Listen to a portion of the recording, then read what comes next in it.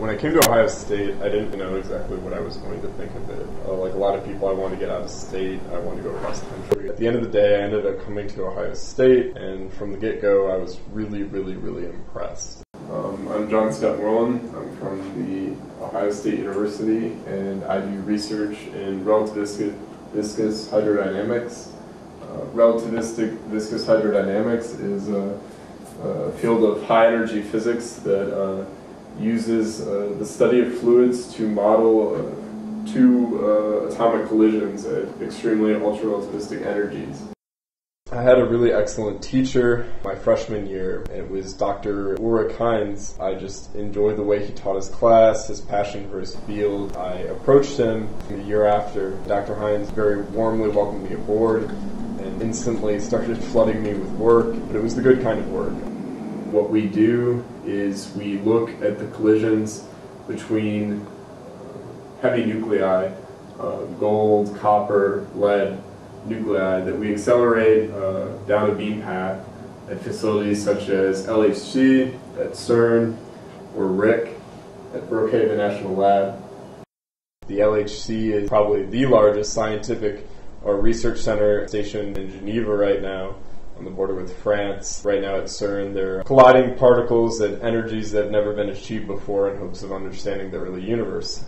We collide these ions, these heavy ions, and these ions look like just kind of like baseballs, but when you get them moving quick enough at 99.99% the speed of light, these ions become Lorentz contracted due to relativistic effects. They morph from spherical balls into pancakes, and then if you collide them at sufficiently high energies, not only do the atoms break apart, but the protons and the neutrons within the nucleus break apart. Quarks escape, and you create something called the quark-gluon plasma.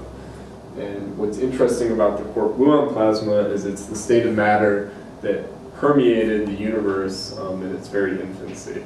What Heinz does specifically at Ohio State is he uses hydrodynamics, the mathematics of fluids, and he describes the quark-gluon plasma using hydrodynamic expansion. Basically, that when you do hydrodynamics, there's a number of ingredients that go into it. You have to generate the initial fireball, then you have to generate the equations of motion by which the initial fireball expands, and then you have to generate a process by which you turn this fireball into discrete particles that fly out and hit your detector. So make a code out of C, and then you really model the two gold nuclei, and you collide them in a computer simulation. And then you expand this plasma, this fireball, using a hydrodynamic expansion. One thing I always like to say, one thing I think is very interesting is at these relativistic heavy ion colliders, if you were able to collide enough matter at these ultra-relativistic energies, if you were able to create enough quark-gluon plasma, you could recreate a mini-universe.